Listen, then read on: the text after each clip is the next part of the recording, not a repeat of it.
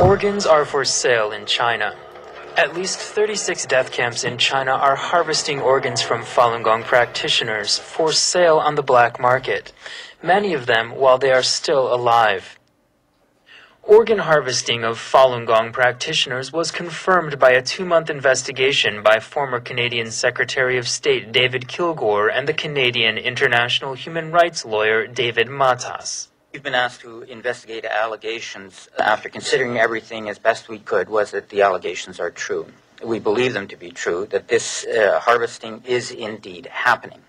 To us, this is a form of evil we have yet to see on this planet. Harvesting organs from prisoners is nothing new in China, but since the persecution of Falun Gong began in 1999, there has been a steady rise in the number of organs available for transplant. That's why Dr. Wenyi Wang challenged Chinese President Hu Jintao on the White House lawn. I had encountered some Chinese patients who had gone to China and came back with kidneys, and when I asked them where they came from, they said, oh, it was my cousin or something like that, but then some of them told me that they had bought the kidneys from executed prisoners. Although the government said that this was something they had gotten consent for, that the prisoners had agreed to beforehand, or the families had consented, the evidence was overwhelming that there wasn't any consent involved, and in fact it was just the government doing what they wanted. The South China Post reported that 99% of organ transplants in China come from executed prisoners. The Chinese government has been harvesting organs from prisoners since the 80s. The U.S. State Department has known about this, and it has been addressed at several hearings. Since 1999, many of these organs have come from illegally detained Falun Gong practitioners. Right from the beginning, just months after the persecution first started in China, we got reports of tens of thousands, perhaps hundreds of thousands of individuals being detained, put into prison camps, labor camps. This developed and increased over the years, and what we had was, particularly in the period between 2000 and 2003, hundreds and hundreds of thousands, if not millions, of Falun Gong practitioners in labor camps throughout China. Many of those were taken from their homes by police, no paperwork, no judicial process, and thrown into prisons, and many of their family members had no idea where they were. The Canadian report finds executed prisoners cannot account for the rise in organ transplants starting in 1999.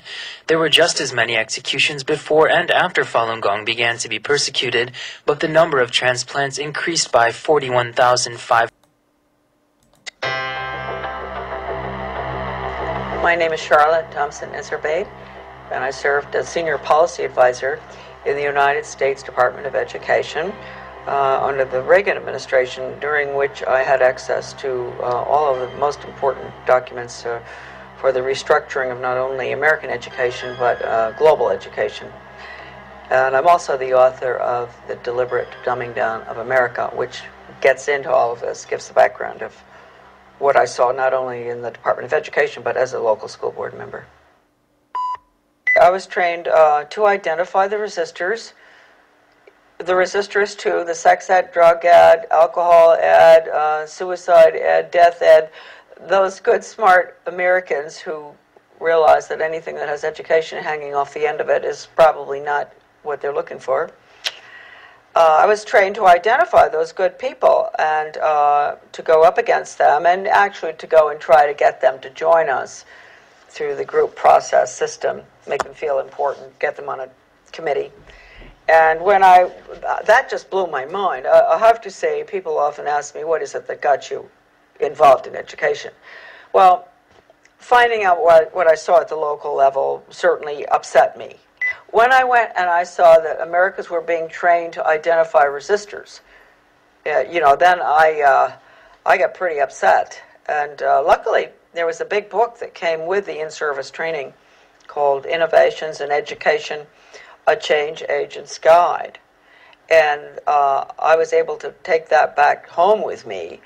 Unbelievable examples of how to con the Christians and different people who are upset with what you're trying to do, how to bring them over to your side. Case studies, true case studies of educators who had put programs in that normally, in a normal American town, nobody would want them. How did they manage to get them in?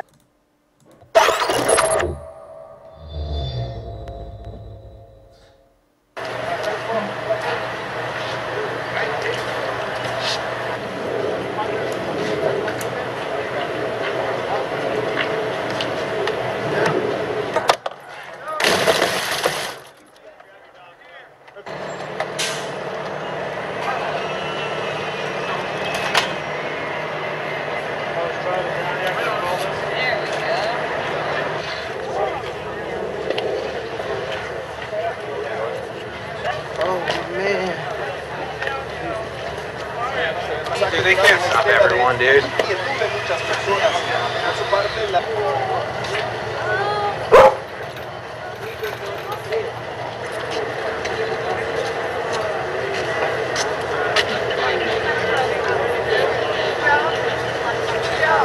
All the preliminary investigations say that this is an unusual but naturally occurring event. That'll be another news story. A horrible stench within.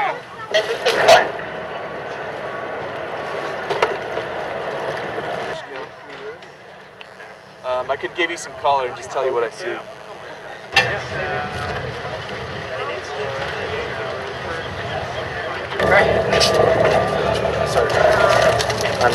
Hello everyone, welcome to Global Government News. Today is Thursday, March 10th, 2011, and I'm Darko. This is the final part 4 for today. Thank you for joining me, and thanks for sticking with me, everybody.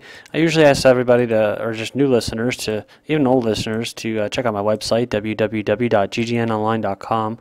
That's ggnonline.com. You can subscribe via email, you can donate, and you can check out the polls that are posted there.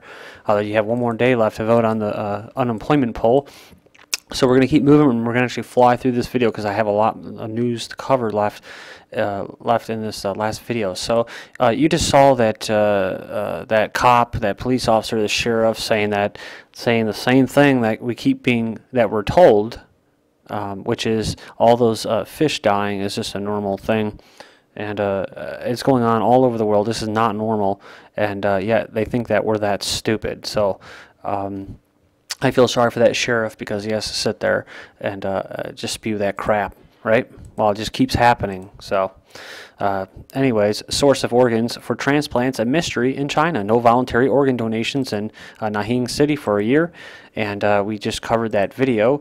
Most public schools may miss targets, Education Secretary says. Now, I wonder why that is. Well, you just saw the video with the woman that worked as a senior policymaker, and especially with education, and she told you exactly what it was for. So this is a success.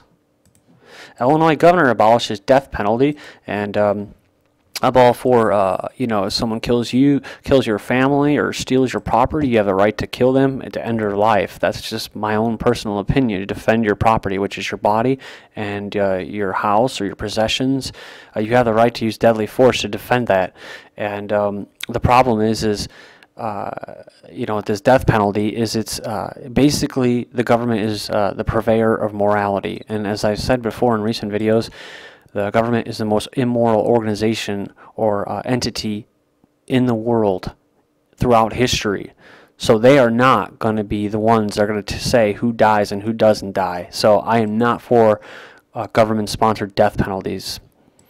But now they're banning them. So a lot of people whose family members were either raped and murdered or slaughtered were basically, they're going to get life. And taxpayers, while Illinois is raising taxes and property taxes almost 90%, and a lot of people are, there's a mass exodus out of Illinois, and Chicago in particular, they're going to go ahead and do this, which is going to, who do you think is going to pay for that, those life sentences and all that legal costs and all that?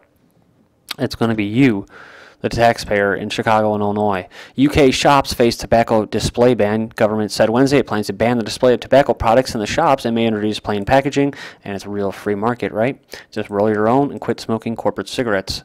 Problem solved. Speed gun expert for alleged hoon cop trial, and this Washington police officer who pleaded not guilty to speeding 72 kilometers over the speed limit has questioned the accuracy of handheld laser speed cameras. So a cop questioning the speed cameras. Homicide case involving Daley, Mayor Daley, nephew, closed without charges, so he gets a free pass, right? That's what you call mafia government. Liverpool police threatened to arrest Justin Bieber over fears he could incite a riot just by going out on the balcony and say, "Hi, fans. I'm not a Justin Bieber fan. It's just, you know, whatever. If it's tyranny, it gets covered here." Fine Gael a sellout. Ireland's new government forms coalition, immediately surrenders to EU IMF banksters. Dalai Lama says he will give up his political role. German teachers protest over pay. Germany's rail strike halts transport. Anti-labor vote shocks Wisconsin. Over 8,000 union protesters converge on Indiana. They're trying to take away not just public, but also private union bargaining rights. Rage and hysteria over House hearing on Muslims unwarranted, Representative King says. Then ex-rep Gopher leaves radio show after alleged pressure over Islam comments. So a lot of Islamophobia going on. And we have thousands of dead fish have been washing up on Washington beaches, but it's all normal. Go back to sleep. Call to vaccinate against possible H2N2 flu pandemic. Governments should launch a vaccination program now to guard against a possible H2N2 flu pandemic, according to an article. Don't worry about your immune systems or any other alternative preparations that you can do. Just roll up your sleeve and take your eugenics. Does topical fluoride really protect tooth enamel? Studies suggest no. So, food sold in recycled cardboard packaging poses risk.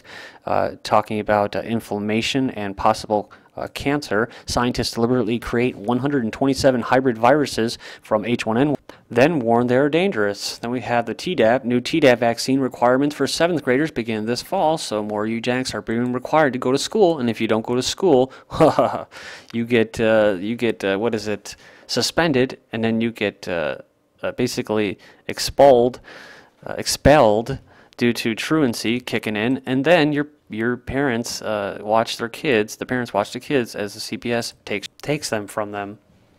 So roll up your sleeve, everybody, and get your eugenics. Then we have child welfare system, failed dead Florida girl. Panel investigating the death of the 10-year-old Florida girl whose body was found in the back of her adopted father's truck said lack of common sense and communication among child welfare officials played a role in the tragedy, said it didn't have to happen. And the 3-person panel recommended that the State Department of Children and Families immediately review the qualifications of case managers, basically CPS psychologists contracting with the state.